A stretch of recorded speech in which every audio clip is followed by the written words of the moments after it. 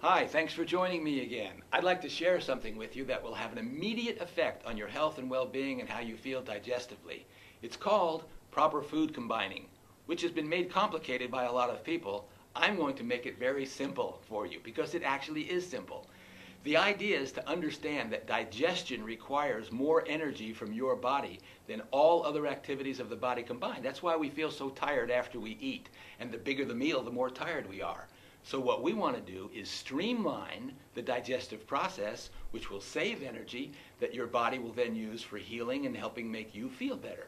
So it's just this simple, literally. We eat proteins like meat, fish, chicken, and eggs, and we eat starches, pasta, bread, cereal, things like this.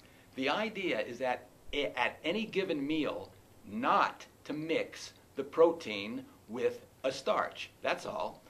Protein like meat, starch like pasta, not to mix them together. The reason is very simple. The digestive juices required to break them down are different. One is acid, one is alkaline. When they come together, they neutralize, so the body has to deal with the food staying in the stomach too long. Just try this. If you wish to have some meat, say a steak for example, have that steak with some vegetables and a salad.